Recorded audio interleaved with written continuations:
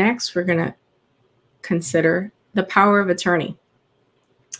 A power of attorney, what is it? It's a document that gives one or more persons the power to act on your behalf, right, as your agent.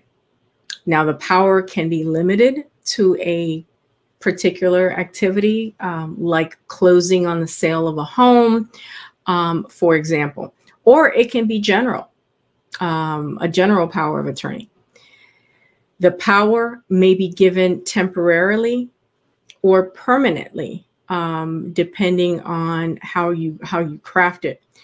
The power can take place immediately, can take effect immediately, or upon the occurrence of a future event, or upon the occurrence of your incapacity, your inability to act due to a mental or a physical disability.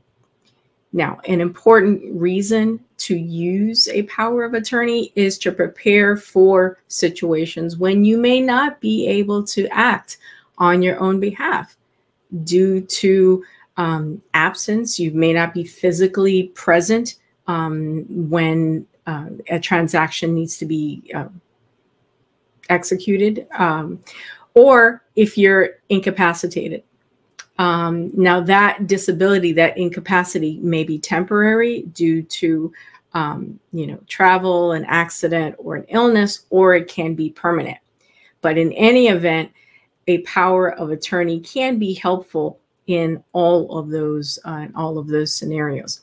If you don't have a power of attorney and you become unable to manage your personal or business affairs, it may become necessary for the court to appoint one or more people to act on your behalf. And you may have heard the term guardians or conservators.